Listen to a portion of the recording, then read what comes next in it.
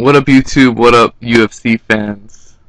There's a big fight night coming to Bell Centre, Montreal, Quebec, Canada. George St. Pierre, hometown, and he'll be facing Carlos Condit for the unified UFC welterweight championship of the world. It has all the makings for a great fight. Carlos Condit had just come off a fresh win off Nick Diaz at UFC 143, where in my opinion, I thought he clearly won the fight. At least 3 rounds he won against Nick Diaz. And he put a striking clinic on him. And he was always in a position where he would strike Nick Diaz and then he'd get out of the striking range of Nick Diaz.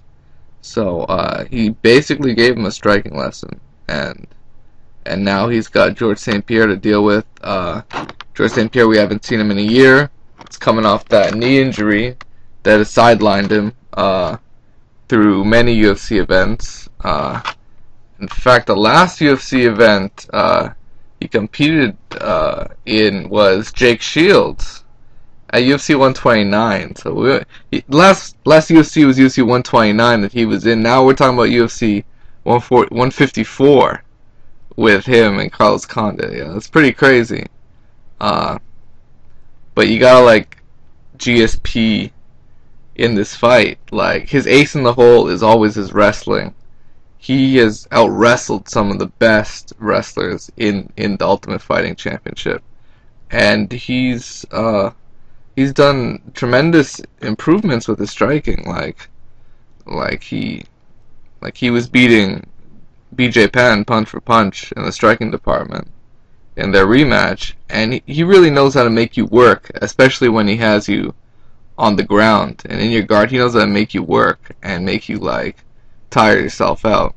That's really his key, because he's been going the distance in his last 4 fights, and he's been winning decisively. And like I said, his wrestling is really his key to victory, because if he can take Carlos down, then Carlos is gonna have a tough time beating GSP unless he pulls a submission like out of nowhere. But Carlos, I don't think he's like a class of jiu-jitsu like Royce Gracie or Anderson Silva or even Nick Diaz. He didn't even want to go to the ground with Nick Diaz. He kept it on his feet, and that's where he wanted the fight to stay. And I think that's a good game plan for Carlos Condit if he keeps the fight on his feet and tries to outstrike him, because that's really his best route of victory. He can't out-wrestle George St. Pierre. I don't think he can, go jiu-jitsu with him. He's just going to have to try and outstrike him and get a knockout. That's his best shot. That's really how you beat St. Pierre. Look at what Matt Serra did. He pulled the upset of the year. So that's how I see Carlos Condit winning, if he does win. He'll win by knockout. And by the way, it's in fucking Montreal. He's not going to win a decision. There's no way Carlos Condit wins a decision against GSP. And I'm not sure if GSP can stop Carlos Condit.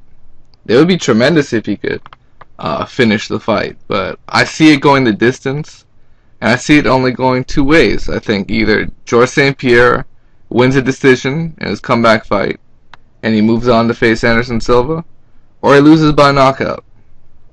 It's really one or the other. I think Carlos Condit is a very seasoned fighter. He's in his prime, and this guy's already fucking training, so he's taking this very seriously. But I just think GSP is too much for him. He's a class above, and he can match Carlos Condit with his striking, and once he takes him down, the fight's gonna be his. So unless Carlos Condit pulls a crazy knockout, I see GSP winning a decision. So it is what it is. Peace out. Take care. Look forward to this fight.